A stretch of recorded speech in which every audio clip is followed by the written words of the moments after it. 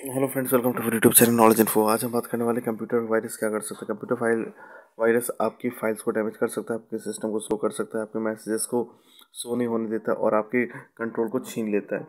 जो कंप्यूटर के वायरस के जो इफेक्ट्स बढ़ते हैं वो आपके प्रोग्राम को इन्फेक्ट कर देता है और आपके इंपॉर्टेंट डाटा को लॉस्ट कर देता है। इसके अलावा वायरस आपके सिस्टम में फैल जाने के कारण तो आपके डाटा को जो है करप्ट कर देता है, जहाँ पे वो फाइल्स एग्जीक्यूट नहीं होती।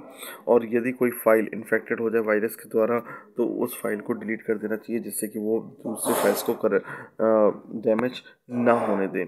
जो वायरस के जो इफ़ेक्ट पड़ते हैं वो आपके डिफरेंट वे से पड़ते हैं, जहाँ पे कंप्यूटर वायरस से इन्फेक्ट करता है सिस्टम को के सॉफ्टवेयर को, ना कि हार्डवेयर को। यानी कि जो वायरस होता है, वायरस की मेन जो पकड़ होती है वो सॉफ्टवेयर पर होती है।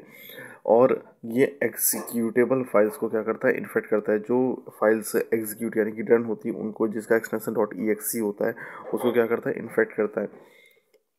और ये आपके बूट रिकॉर्ड्स, यानी कि जहाँ पे आपका सिस्टम ऑन होता है, पीसी ऑन होता है, वहाँ पे बूट रिकॉर्ड्स को क्या करता है, इन्फेक्ट करता है, जहाँ पे आपके कंप्यूटर सिस्टम स्टार्ट होने में असमर्थ हो जाता है। इसके अलावा वायरस जो है आपके डाटा को क्या करता है, करप्ट कर देता है या इन्फेक्ट कर देता है, जहाँ पे आपका डाटा जो है लॉस्ट हो जाता है या होने के कारण, या होता भी है लेकिन वो डाटा की जो फाइल है यूज़फुल नहीं रहती।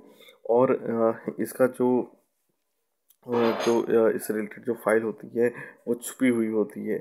और जो वायरस होता है वो क्या करता है अपनी फाइल, उस फाइल के साइज को क्या करता है, इंक्रीज कर देता है। तो जिससे वो हार्ड डिस्क का जो पार्टीशन है वो काफ़ी ज़्यादा लगने लगता है। तो जो कंप्यूटर वायरस का जो इफेक्ट है, मैंने आपको बताया, कंप्यूटर स्लो कर देता है, या सिस्टम फाइल्स को करप्ट कर देता है, या रनिंग प्रोग्राम्स को करप्ट कर देता है, और ये आपके बूट सेक्टर को भी नुकसान पहुंचाता है, जहां पे आपकी विंडोज़ बूट नहीं होती है। और ये इंपॉर्टेंट इन्फॉर्मेशन को क्या करता है, कंप्यूटर सिस्टम से दूसरे को भेज देता है। इसके अलावा जो है यहाँ पे आपकी पावर रेटिंग्स आपके कंप्यूटर की, वो क्या कर देता है, सिस्टम्स को इस प्रकार से कर देता है कि सिस्टम के सर्किट जो है ब्लास्ट भी हो सकते हैं। तो ये कंप्यूटर वायरस बहुत ज़्यादा खतरनाक होता है।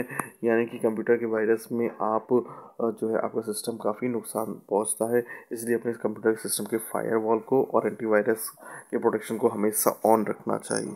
तो थैंक यू फ्रेंड्स, यदि आपको हमारा वीडियो पसंद आया हो तो प्लीज़ सब्सक्राइब जरूर।